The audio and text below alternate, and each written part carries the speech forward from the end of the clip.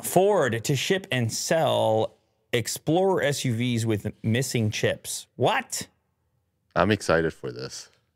What? If they do that for the Bronco, I mean, I'm in.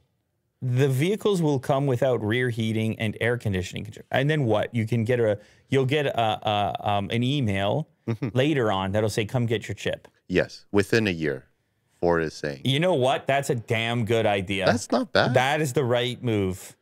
I mean, if you don't need rear heating or air conditioning. No, but you do need it. But imagine they were to say to people, here's your option.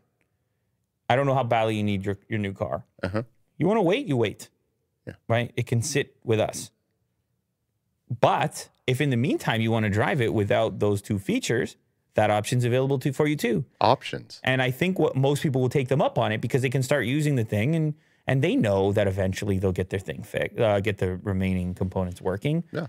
So, okay, Ford spokesperson told The Verge that heating and air conditioning will still be controllable from the front seats and that customers who choose to purchase a vehicle without the rear controls will receive a price reduction.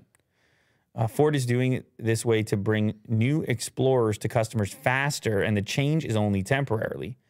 The automaker originally had plans to ship partially built undrivable vehicles to dealers last year, but now the unshipped vehicles will be both drivable and sellable, as pointed out by Automotive News. Ford's decision comes as an attempt to move the partially built vehicles crowding its factory lots. Last month, hundreds of new Ford Broncos were spotted sitting idly in the snow-covered lots near Ford's Michigan assembly plant, all of which await chip-related installations. Now, this is going to vary from vehicle to vehicle and which chips are missing and which functions are disabled as a consequence of that. Now, maybe it's a type of thing where you can get it added at a later date, or maybe it's a type of thing where you can get a discount. Because obviously this is costing them money at the moment to store these things.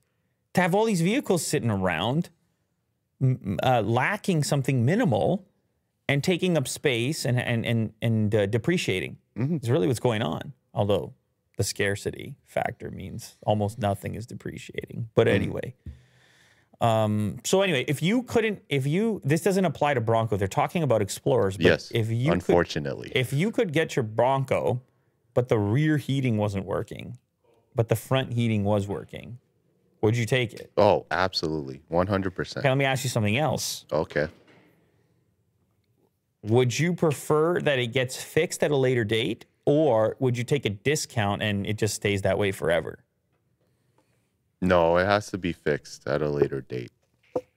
It can't be driving in beta. What if the discount is substantial?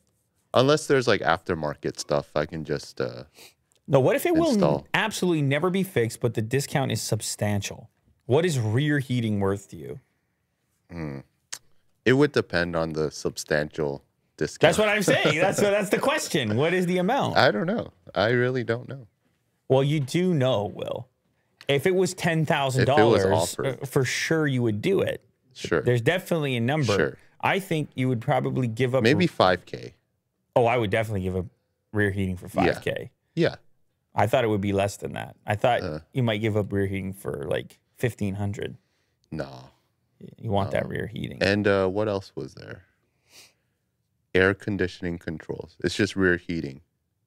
Oh, shout out, by the way, to Umedijan, who's actually looking for Mo on the super chat. He just passed by. I don't know. We might see him. We might not. He claims that he's very busy today.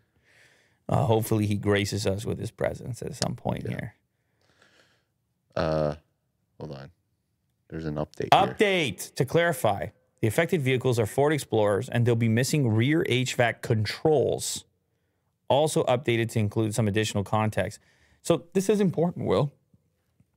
Rear HVAC controls, not rear HVAC.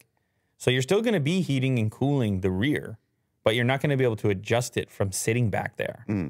Which is not a big deal. Not really a big deal.